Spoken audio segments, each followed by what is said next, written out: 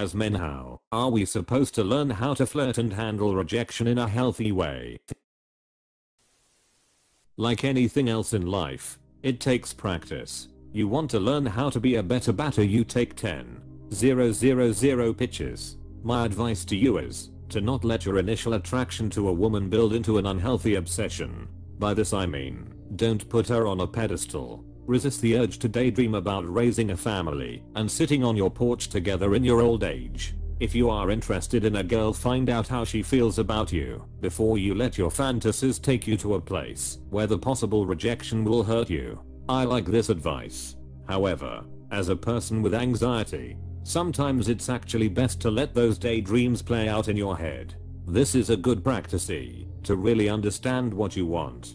Daydream about that one attractive woman you saw earlier, no problem. But just understand that you like the idea of having someone with you in that particular context, not that woman you saw earlier in the day. I think it's important to be real with yourself and not suppress valid wants of intimacy in a relationship. This will only lead into toxic self-destruction otherwise. I'm speaking from experience. Well, it's really easy to slip and lost control over these thoughts.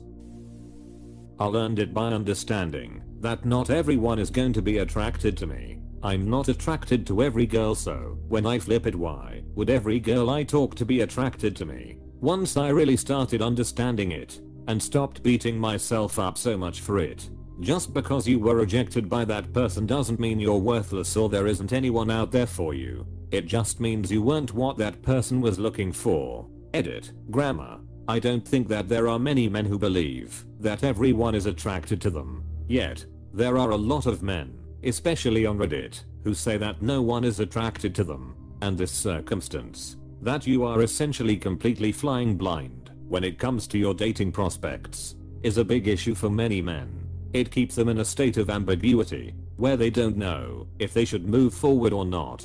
In fact, a clear no is the best outcome you can hope for, since it is so unambiguous. In short, most men know when someone says no. Whether or not someone says yes is usually much more unclear.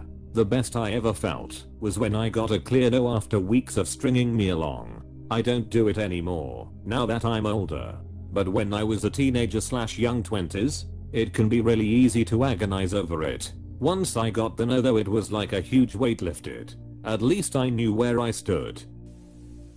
How to flirt can be wildly different depending on the person you're going for.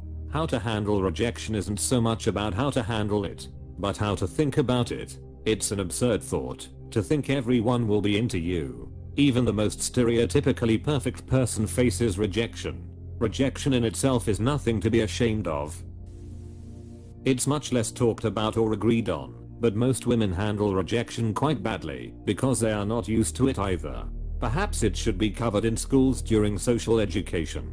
It's much less talked about or agreed on, but most women handle rejection quite badly because they are not used to it either.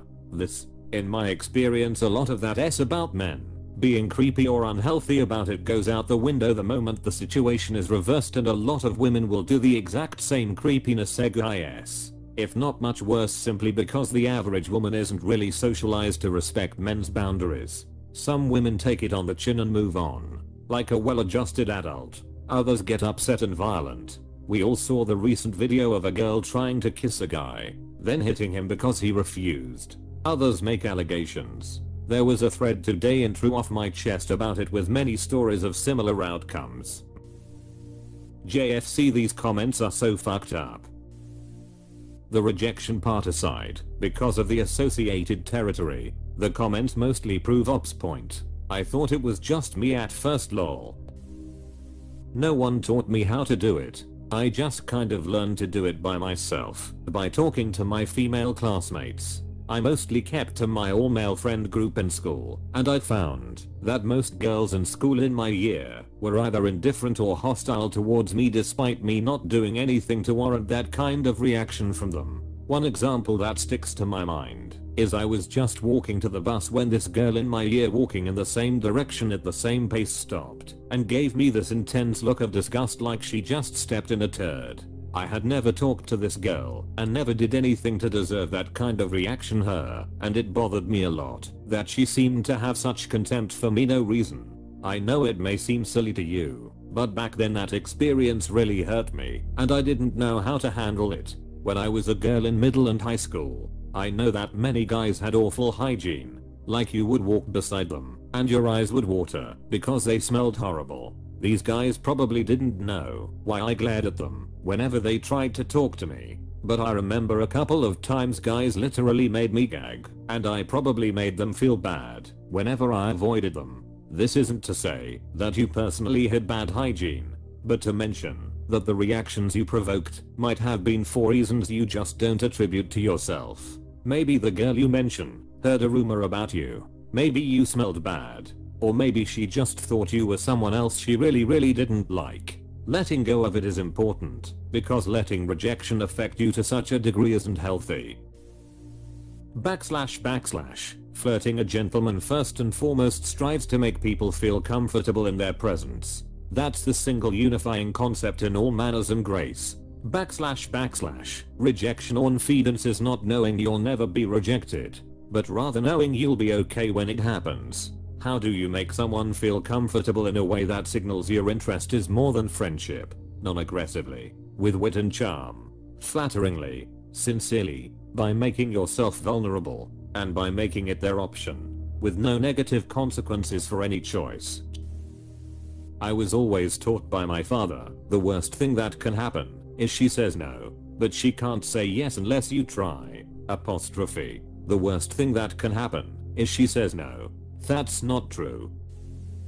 Rejection is always going to sting, but you can make it sting less by not tying your sense of self-worth with whether lots of women want to sleep with you, or even whether one woman wants to. As a whole, I think both men and women struggle with rejection, but it's men that are more likely to experience it. I've had to say no to women before, and either there and then they'll react negatively, or they'll spread rumors about you / talk behind your back. It's tough. So much of it is coaching, meaning each individual guy needs personalized feedback. Who's qualified to give this feedback, though? Historically, if you asked an older, married man how to treat a woman, his experience with building and maintaining a relationship would be relevant. Courtship has changed a lot in the last few decades, though, personally, I could never have learned how to talk to women from just one source. It took years of trial and error and opening up about my feelings to a variety of different people. It also helped that I read a lot of Me Too articles with an open mind. People are trying to blame you for your shitty behavior and supposed inability to handle rejection. 1. You haven't actually described any shitty behavior on your end, just bewilderment at what you're supposed to be doing. But it seems like, rather than take it out on others, you've internalized it and kept to yourself. That should be acknowledged. 2. The advice telling you to handle rejection by simply saying okay, no problem is true in general, but it misses dealing with the way you were rejected as a teen. The way that girl looked at you in disgust was mean.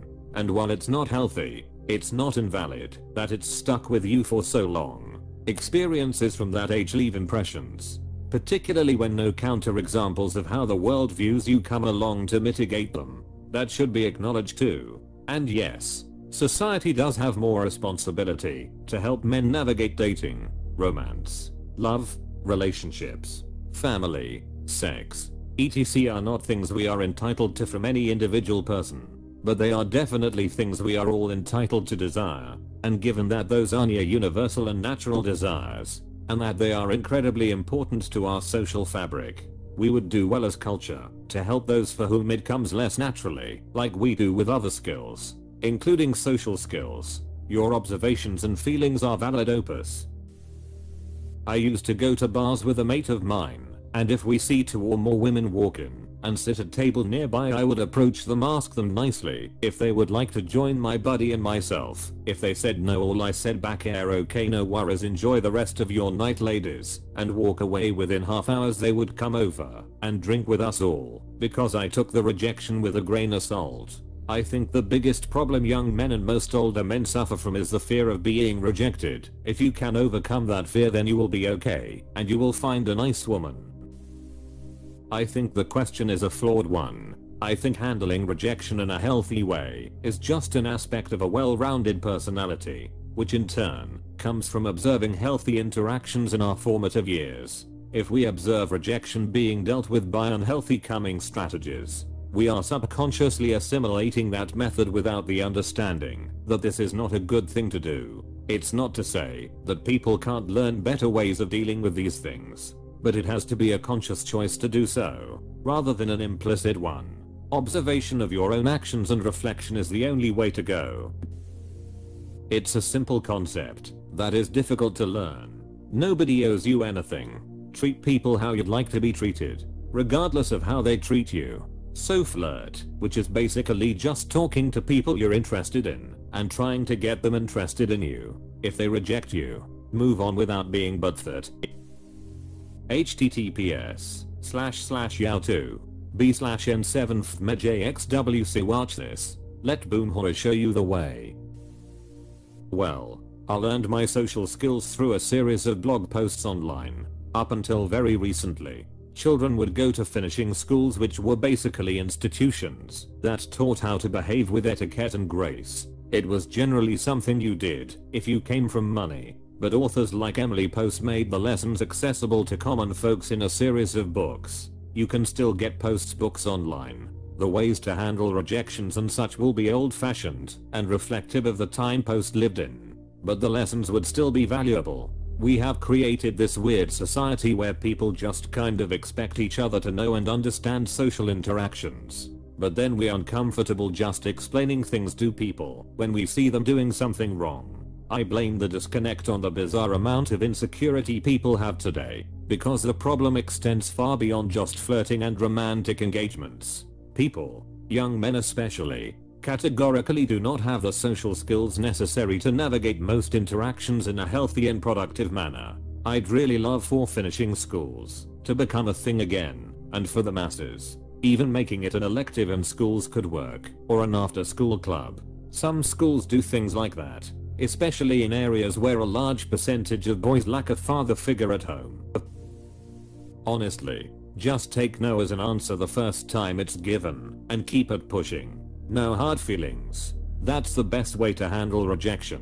Don't keep pestering girls, or try to convince them to change their mind. That's all really true points. But that's about how to recognize rejection. I think he might be asking more about how to bounce back ready to try again, after getting a streak of those no's. What did you miss out on? Social interaction as a child. As a child you learn that not everybody wants to be your friend. And that's okay. You probably don't want to be friends with every child at school either. That's when you should learn this. One kid doesn't want to be your friend, or doesn't want to play with you. It might hurt, but just go find some other kids to play with. Don't dwell on the ones who rejected you. Learning it now as you're older might be a little more difficult, but the same basic principle applies. If you approach a woman and she's not interested, it might hurt, but just say no problem, and go on with your day. You can still process it mentally. You can still be conscious of how you feel about it, but you don't have to do that in front of her. She doesn't need to see that, and she doesn't owe you anything.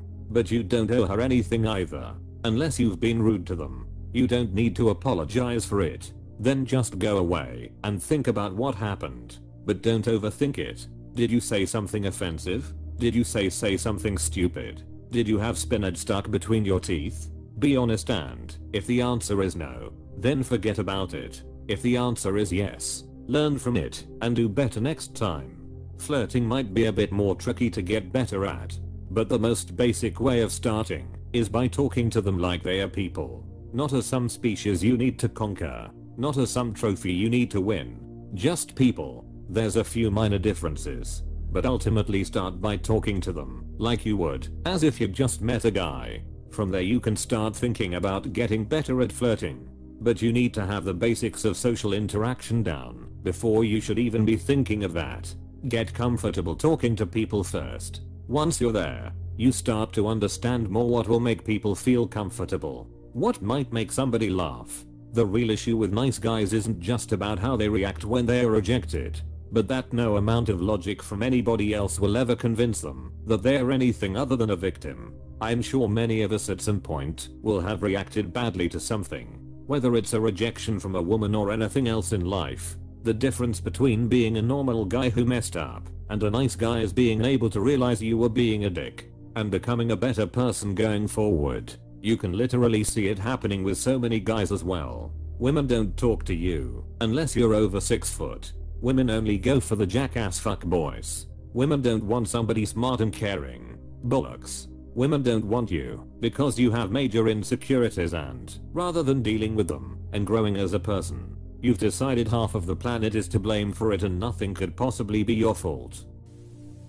Hey, so everyone doesn't get access to resources / life skills that ideally a child growing up in a healthy environment should have. Not to mention the individual level complexities which may hinder those learnings despite of having the right access. There are a million examples demonstrating this idea in the areas of access to education, health and career, etc. In that sense, no one person has it all. All of us have to constantly look for opportunities to learn and grow. It might be true to a certain extent that parents / society could have failed in helping a vulnerable child, resulting in deep psychological / other issues. However, as adults, we don't get to constantly blame other people for our grievances. Going by your logic, no murderer / criminal should be punished for their actions cause society didn't teach them everything they had to learn to become decent human beings isn't a sound rationale. While psychology and other childhood experiences or the lack thereof may explain the why of a certain person's behavior,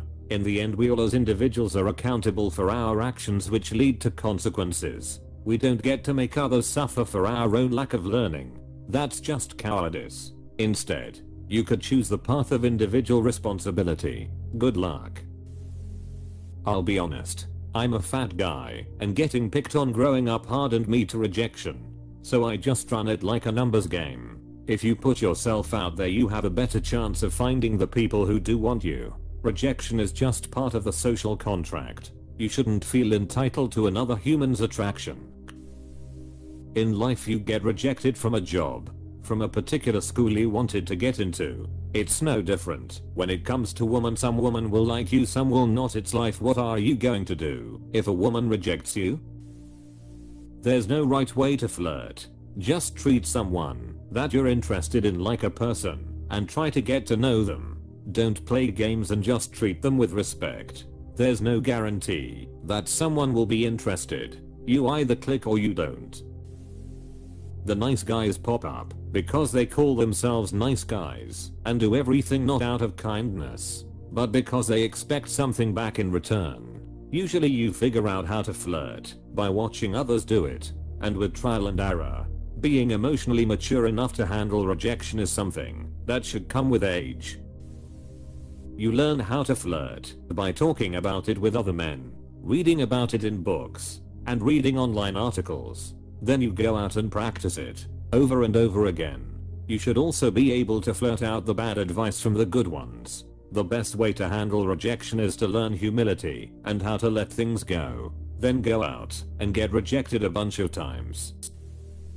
I just keep in mind that no one owes me anything in the end. No one is entitled to someone else's time and energy. If I flirt with someone and they turn me down, it's okay. I just say okay, thanks anyway, and make a graceful exit. As others have said, it takes practice. Ask out people, even if you're sure they'll say no. Then practice taking the L and leaving with dignity. It gets easier. I think it's an equally big problem that women hardly ever approach men. How much training do you need to handle rejection well? You just say okay, thanks or whatever is appropriate to the situation and move on. I think a lot of the challenges people face over rejection come from getting invested in the idea beforehand, or building expectations that are then not met.